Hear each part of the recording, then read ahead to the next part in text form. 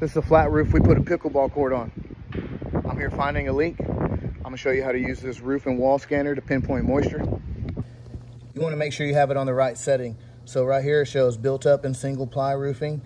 The mode and the signal is yellow and yellow. So I turn it on, make sure I have it on yellow and yellow. So now I know I'm prepared to do it on built up and single ply roofing. Then I'm gonna check on some areas I know that are dry just to make sure.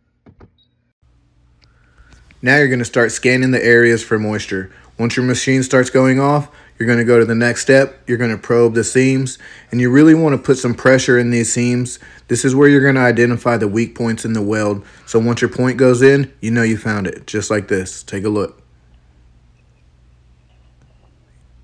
Yoink, found a leak. Now I'm gonna create a work order and order this material so we can get this leak fixed for the customer.